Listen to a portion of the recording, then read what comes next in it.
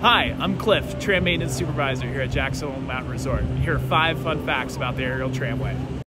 The Jackson Hole Aerial Tram is open 9 a.m. to 5 p.m. daily and is one of the longest and highest aerial trams in North America with a vertical rise of 4,139 feet. Each tram cabin can hold up to 100 passengers and has a maximum speed of up to 22 miles per hour. The tramway was first built in 1966 and underwent a major renovation in 2008 to increase capacity and safety. The tram operates year-round. In the winter, it provides access to some of the best skiing in North America and hiking and sightseeing in the summer. And your final fun fact, waffles taste a whole lot better at 10,450 feet.